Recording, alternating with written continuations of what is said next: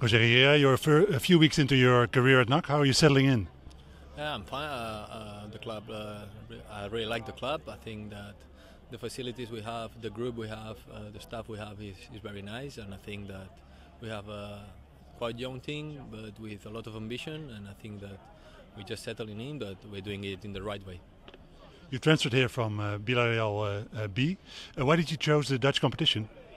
Well, it's not just the Dutch competition. I think NAC itself is a club with a lot of history. I knew NAC before coming in, so it's a team that in Spain is well known, and I think I like to have goals in my career, and I think that going back to the Eredivisie with NAC is a good chance and a good goal for me and for the team to have it this season, so we're going for it.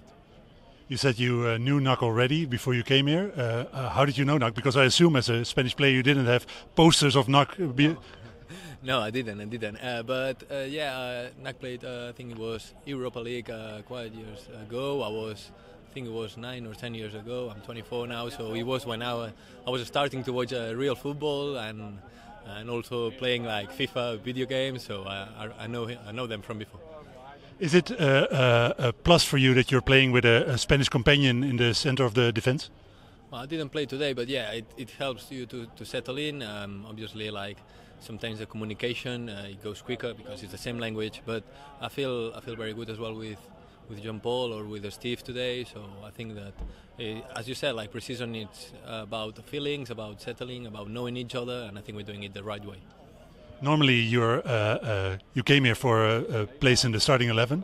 How's the competition? Because you said Jan Paul and Steve, but they're younger players. You don't have that much competition for your place. Well, I don't think that we have to look at the player in how old is him.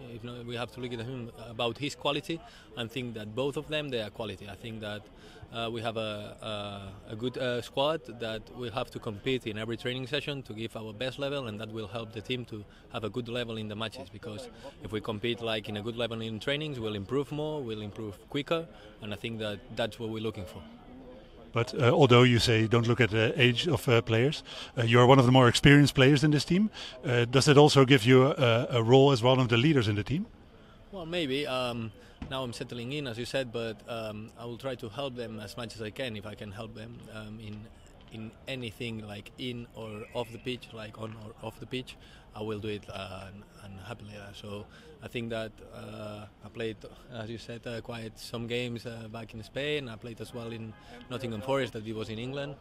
So all the experiences that I've taken from everywhere, I'll try to explain them. I'll try to help them if I can, and try to improve.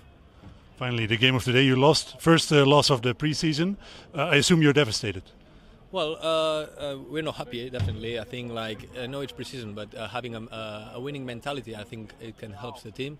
I've told them before, I think that we have to get that mindset of winning every game, and I know that it's pre-season, I know that we have that feeling, I know that the result is not important at all, but I think that we have to compete to have that mentality, that winning mentality that will help us going into the league and going for the victory every week. Thank you very much. Thank you very much.